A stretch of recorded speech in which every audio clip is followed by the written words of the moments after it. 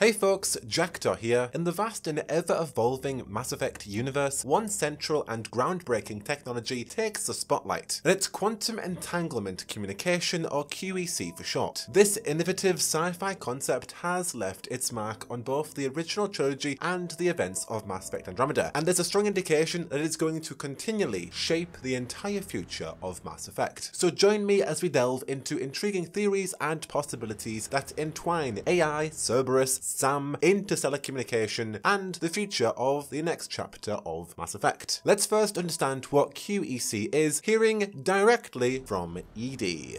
I've never heard of a quantum entanglement communicator. How does it work? Essentially, two subatomic particles are created in an entangled state. One is installed here, and the other in the elusive man's office. When one particle occupies a given quantum state, its entangled partner will always enter the opposite state, no matter the distance between them. If we alter the state of our particle, that alters the state of the elusive man's.